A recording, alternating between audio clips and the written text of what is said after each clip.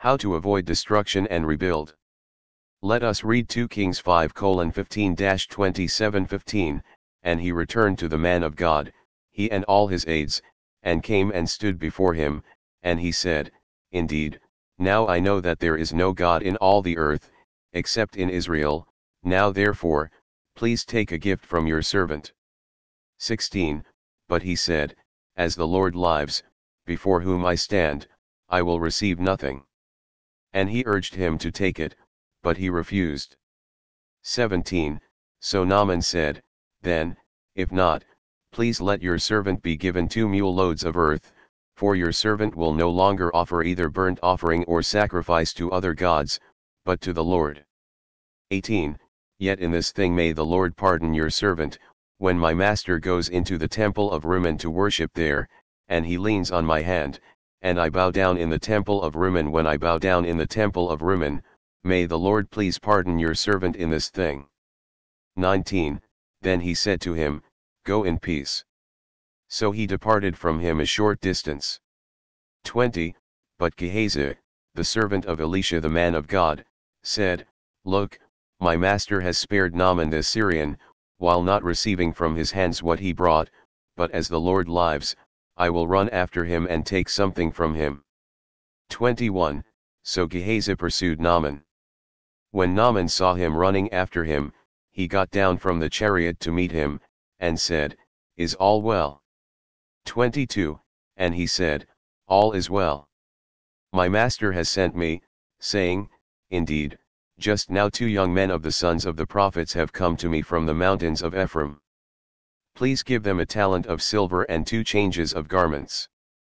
23, So Naaman said, Please, take 2 talents.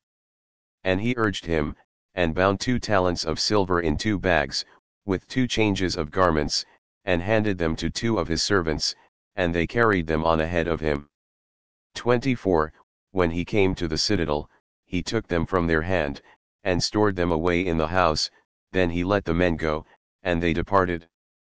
25, Now he went in and stood before his master. Elisha said to him, Where did you go, Gehazi? And he said, Your servant did not go anywhere. 26, Then he said to him, Did not my heart go with you when the man turned back from his chariot to meet you? Is it time to receive money and to receive clothing, olive groves and vineyards, sheep and oxen, male and female servants? 27, Therefore the leprosy of Naaman shall cling to you and your descendants forever. And he went out from his presence leprous, as white as snow. Here we can see 3 characters: Naaman, Elisha, and Gehazi.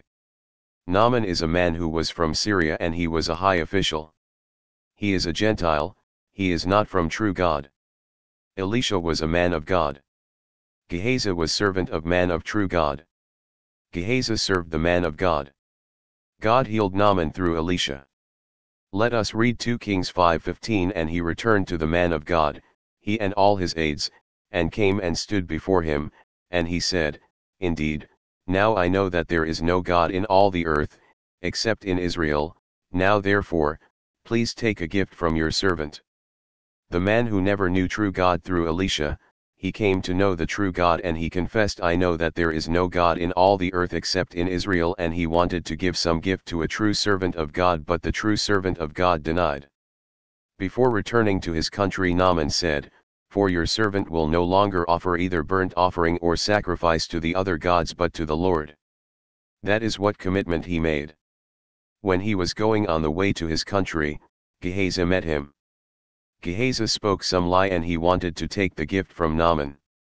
Gehazi took the gift from Naaman. He used his master Elisha's name to take the gift from Naaman.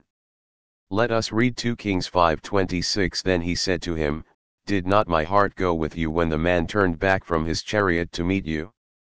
Is it time to receive money and to receive clothing, olive groves and vineyards, sheep and oxen, male and female servants? Elisha said to Gehazi, Did you not take the gift from Naaman, and is it time to receive money and cloth, everything? The leprosy of Naaman came upon Gehazi because he took the gift from the Naaman. Naaman's leprosy came upon Gehazi, the curse of Naaman came upon Gehazi. People receive the leprosy because of sin. When he was receiving the gift from the Naaman, Naaman's curse came upon Gehazi because that was not a time for Gehazi to receive gift from Naaman. Let us understand from Haggai 1:4-9:4, is it time for you yourselves to dwell in your paneled houses, and this temple to lie in ruins? 5.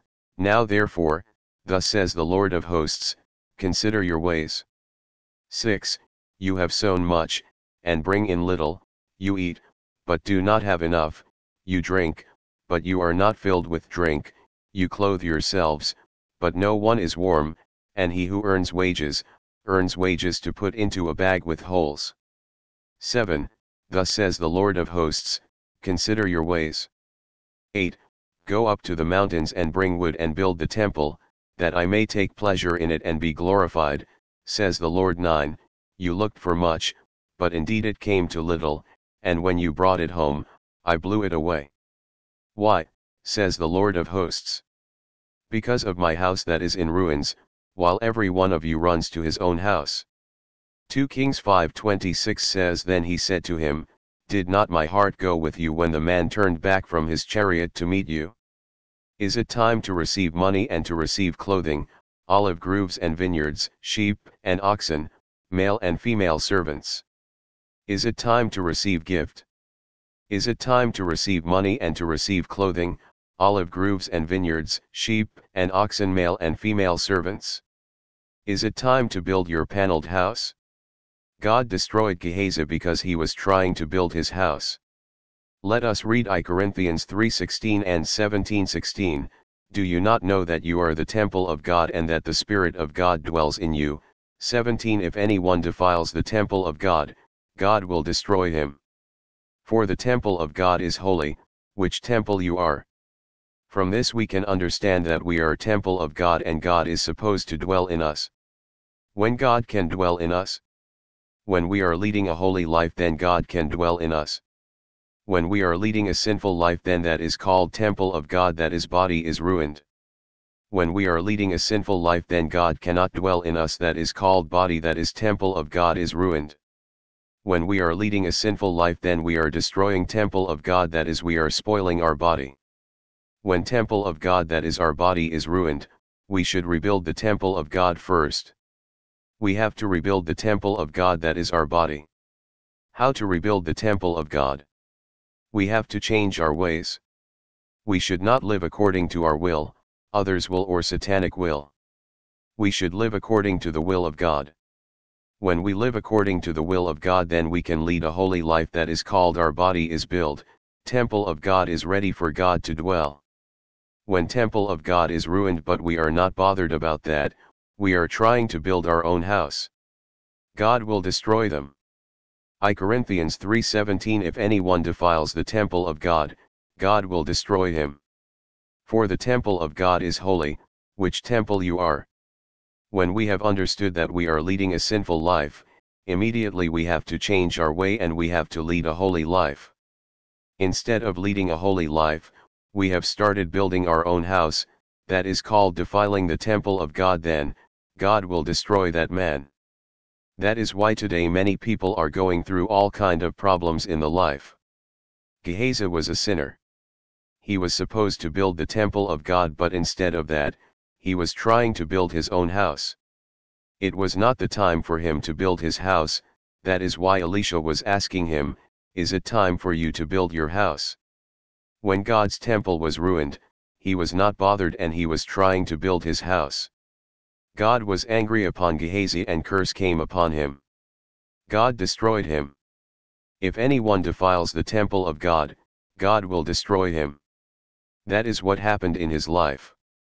When we read Haggai 1:4, Is it time for you yourselves to dwell in your paneled houses, and this temple to lie in ruins? The temple of God is ruined and these people are trying to build their own house. Haggai 1:9 says, You looked for much, but indeed it came to little, and when you brought it home, I blew it away. Why, says the Lord of hosts? Because of my house that is in ruins, while every one of you runs to his own house. These people are looking for much, but indeed, it came to little. When they brought it home, God blew it away. They are running and earning much and they are bringing it to home. They want to build their own home. So, they are running here and there to bring more to home. They looked for much, they brought more to home but God blew it away. Why? Says the Lord of hosts, because of my house that is in ruins while every one of you runs to his own house. When we are not ready to lead a holy life and we want to save more worldly things, worldly property, then God will destroy them. God did the same thing to Gehazi. Is it time for you to build your house? That was not the time for Gehazi to build his house because he was a sinner. He should rebuild the temple of God, his own body. He should come out from all the sinful way and he should follow the Lord Christ Jesus. Instead of that, he was interested to earn more, that is, he wanted to build his own house. Instead of building God's house, he was trying to earn more money to build his own house. God destroyed him. This is the one of the reason, many people they are facing lot of problem. First is we should not worry about the worldly things. We should rebuild the temple of God, then God will provide our all needs, otherwise, God will destroy us. Matthew 6:33 But seek first the kingdom of God and his righteousness, and all these things shall be added to you. God says first seek the kingdom of God and his righteousness. It means that we have to build the temple of God. That is, we have to lead a holy life, then all the things shall be added unto us. God will provide our all the worldly needs, food, cloth, shelter. Instead of seeking the kingdom of God and the righteousness, if we seek the worldly things, God will destroy us, him. Let us change our ways. Let us live for God alone. God will take care of us and God will bless us. God will remove all the anger, curse, and sin from us. This is the only way to have a true life on this world and after our death. So let us pray. Father in heaven, we praise you and worship you. Lord, let us not live for us. Lord, let us not build our own house. Lord, let us not seek for our own thing. Lord, make us to seek you, and Lord, make us perfect and holy like you. Lead us, Lord Jesus.